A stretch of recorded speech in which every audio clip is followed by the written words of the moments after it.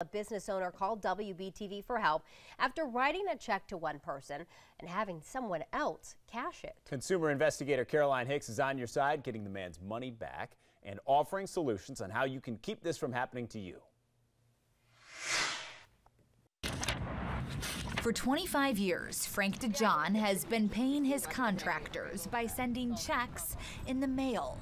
He never had any problems until last October. Wrote a check from my business to one of my subcontractors. He called me, never received the check. So I said, all right, well, let me check into it. That's when he realized the $1,620 check had been cashed into a different account at Citibank. When you found out that it had been deposited to the wrong account, what were you thinking? One, someone stole the check and cashed it. Or as larger companies, they open up all the mail, get all the checks, stamp them all, and then deposit. So I thought, okay, it could be an honest mistake. He reached out to his bank, Wells Fargo, and requested it be investigated. The person in the branch told me, we have the check, we know where it is.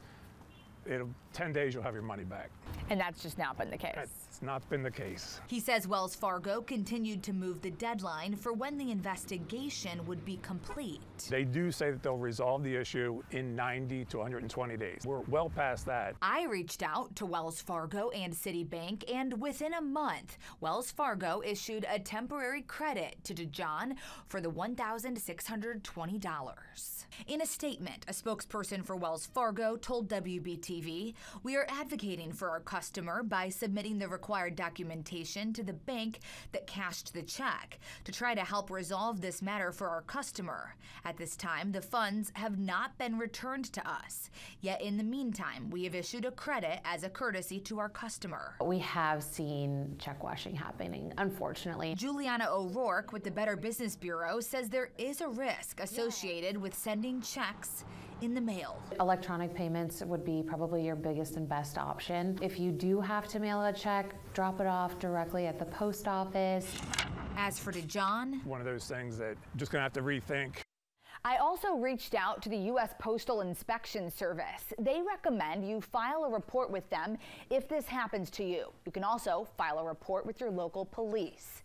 An extra layer of protection that's out there is certified mail, which provides the sender with a mailing receipt, tracking history, and upon request, electronic verification that your mail was delivered.